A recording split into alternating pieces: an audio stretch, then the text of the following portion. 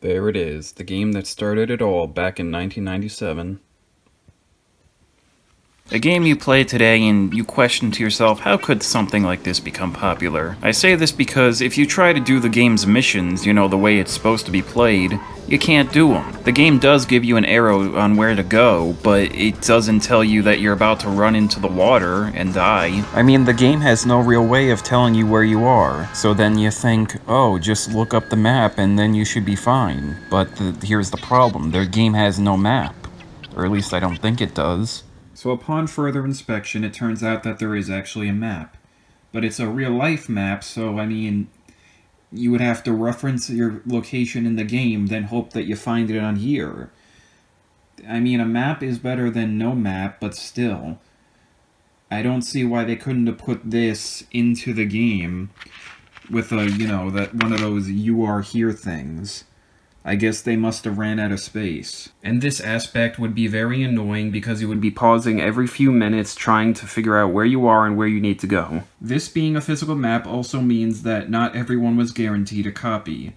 Of course, nowadays we could just look it up on the internet because it's there, but back in the 90s, if you didn't have a map, you were just screwed. So getting back to the gameplay and the question of why people like this, it's because of the reason people like GTA nowadays. It's because you can go on a rampage, kill people, jack as many cars as you want, put in cheat codes, get all the fun weapons, and just go hog wild. But if you're in the minority like me who wants to do all the missions, and you just can't.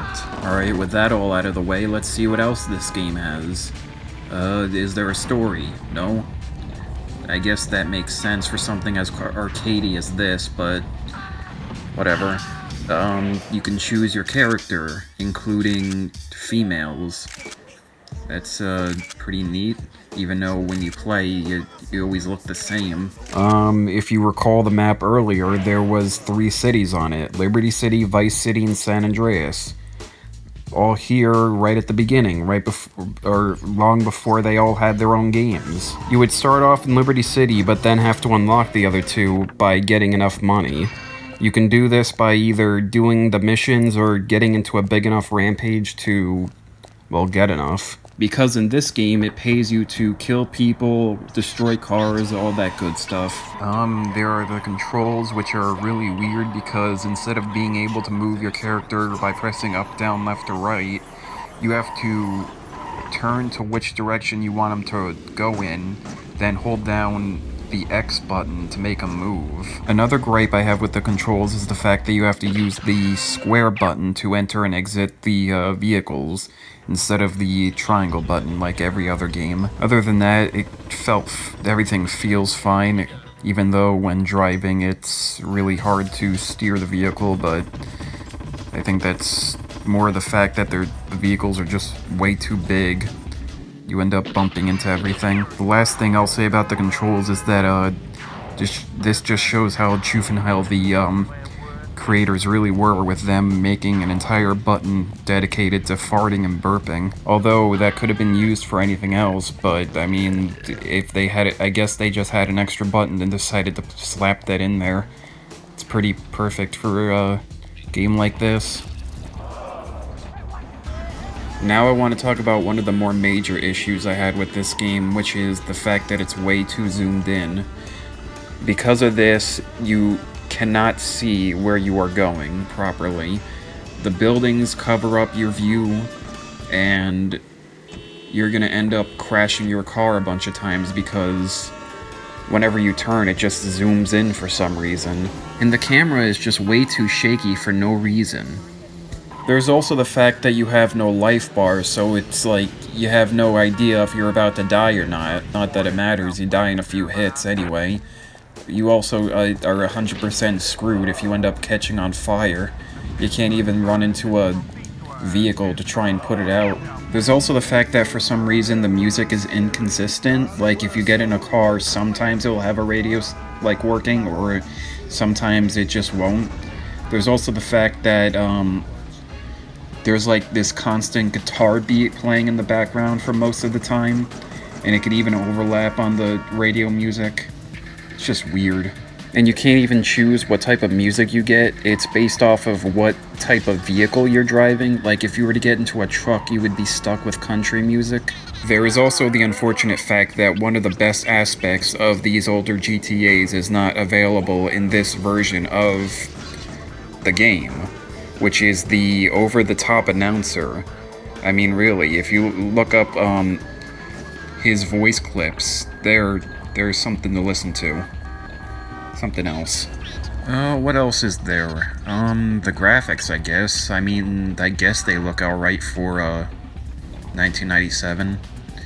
Definitely a, inverse to the later games, or even the game after this, and GTA 3 as well. The fact that it's all so colorful when the next two games are so drab and dreary. I think that's all I gotta say about this game, so next I'm just gonna wrap this up with my final thoughts on it. So, what is my conclusion for the first Grand Theft Auto? Honestly, I would say that this game is a lot less of a game and more of a prototype for the rest of the series. Now, I know this can be true about a lot of first games in series, like them trying to figure out what exactly to do and like the rough patches that they have to iron out. But for this one, everything that they wanted to put into this game is here, but it's just so bare bones. Like the fact that the mission objectives are as simplistic as they can be, and the fact that there's only like 5 weapons. Add in the cars, radio stations, and even the locations. I mean, they knew what they wanted, they just couldn't reach it because of either budget restrictions and, I suppose, technology restrictions. I mean, there was passion and heart put into this product. I mean, they went out of their way to create a bunch of songs for the radio stations in many different genres. And after playing it for a little bit more, I do have to acknowledge that on its own, it's not half bad. I mean, the missions are still a bit frustrating to do, but I mean, they are doable. But the fact that I could say that on its own that it's alright just shows how much better the series would go on to become in later entries, even if the foundation was a bit shaky. Thanks for watching.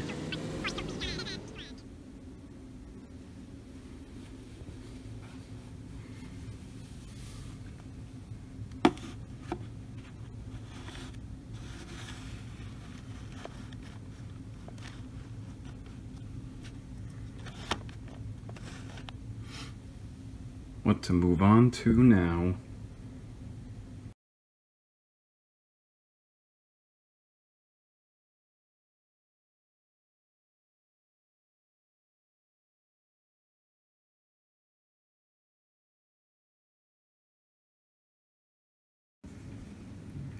One last fun fact before I go is that, the building on the front cover is Trump Tower.